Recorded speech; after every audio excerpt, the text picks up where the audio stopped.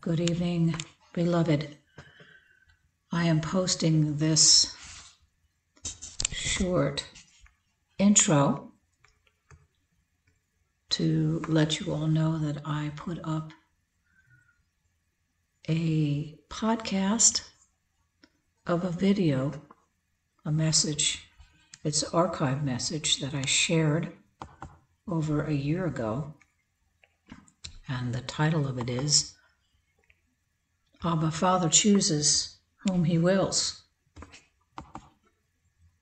The Wedding Banquet, song by Amy Duncan. And I posted the scriptures.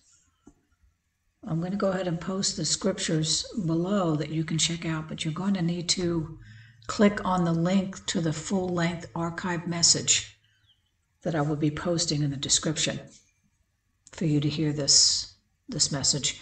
What you're going to hear is just a 2-minute clip of this message.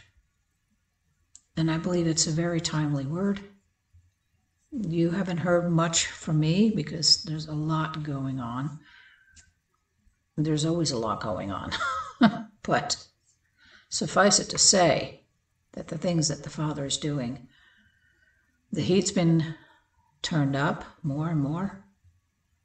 The Father is dealing with some things that have been falling at, I would say, the bottom of the barrel. You know, where things get pretty, it's like when things collect at the bottom, it gets like hard and gooey and just ugly. Some of the things that the Father has been doing has been a real shaking on a level that hits very close to home, things I'm having to learn to let go of, things I'm having to learn to embrace, things that I have ran away from. The Father saying, now you're ready to deal with these things. So that's why I believe the Father has taken the time to pull me away. As you all know,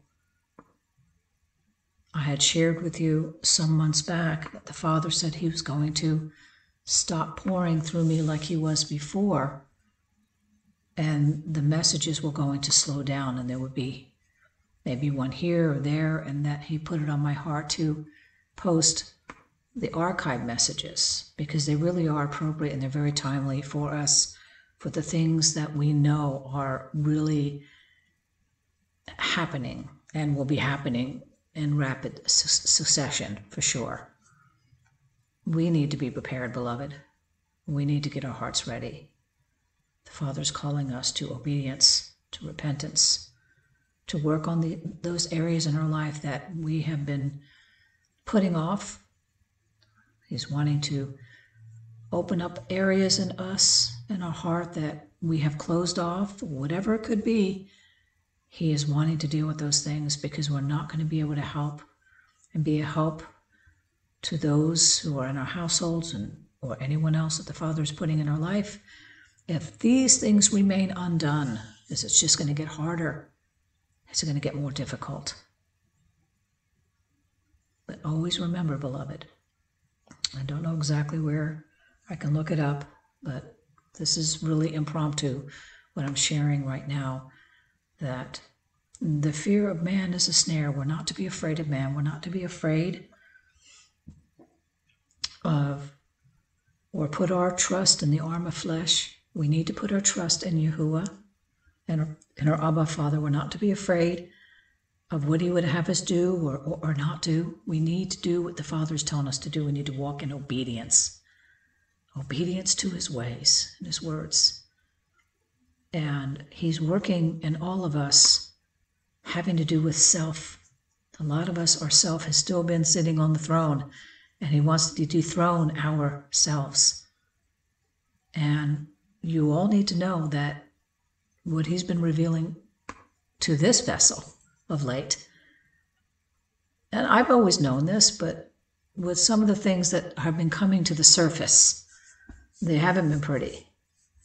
You know, when I see the reflection of myself, I'm like, wow, Father, it's getting pretty ugly. But you all know that I'm going to be honest with my walk. There's nothing to hide, but it's things that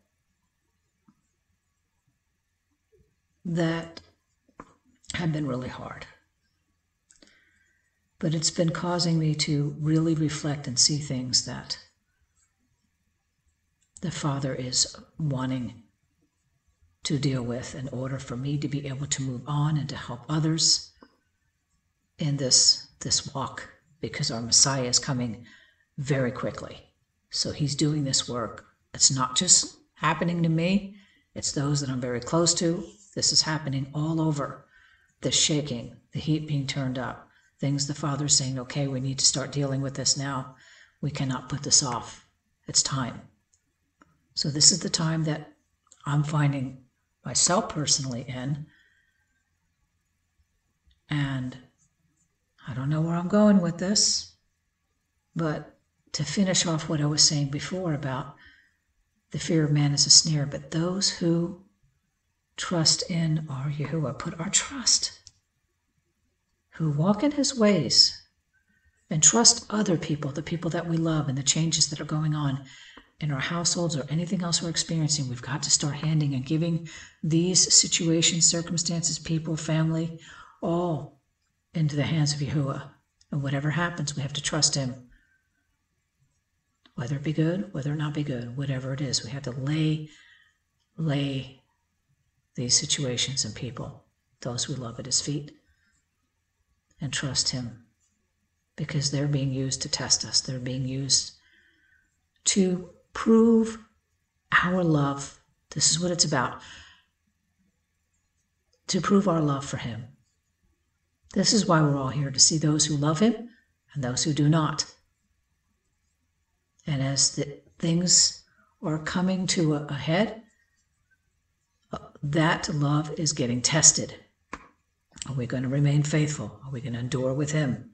When we keep falling and falling, are we going to get back up and say, Father, help me? I continue to fall, but I'm trusting you to help me to stand up, get back up, and continue to fight this fight of faith. It is a good fight, but it's hard. For many of you out there, it's hard, and it's getting even more difficult, but the Father is able to sustain us. He's able, as we trust in him, he said he will keep us safe. I don't know what that means for each and every one of us, where that's going to take us, but if we look and keep our eyes on him, not on the things around us, not on the circumstances, not on the things that will create lots of fear and anxiety, but we need to keep our eyes on him and not these other things. Because we're not to be afraid, beloved, because fear brings punishment, but perfect love drives out all fear. We need to yield to whatever he's doing in us, to work that and perfect his love in us so that we can love him more. So I just wanted to give that intro and let you all know that you're in my prayers. I know that we're all going through a journey, this journey. I haven't heard from too many of you out there. I know whatever's going on, we are in the Father's hands, and he will not lose any of his own. But it's time that we search our hearts and we start to repent and turn from those things that are not pleasing to Abba, Father, and have him deal with those things and not ignore them anymore, whatever it is that we've been putting off. So, beloved, with all of that said, I do have a few more songs, spontaneous worship songs. I have 2 waiting to be put out there, and I just received another one this morning. He's truly doing that when I do pick up the guitar, even in times where it's like, Father, how can you even pour out a song? But he knows my love for him and my desire to walk in his ways. And this is why he's bringing a lot of these things to the surface. You know, like our brother in King David said, Father, search me, try me, know my heart. See if there be any anxieties in me. Search me, know me, and see if there be any wicked way in me. This is what we need to do. We need to ask Abba, Father, to search those things in us. Are we ready to have our face-to-face meeting with him? It's going to come. Every one of us are going to have that meeting with our Messiah. And he's not coming as the suffering servant, but he's coming as the lion. He's coming with a rod. He's coming to bring forth judgment. Are we ready? Pray that the Father makes us ready, that he can, when he comes, because he's coming for a bride that was without spot, wrinkle, blemish. So, beloved, I bid you all shalom.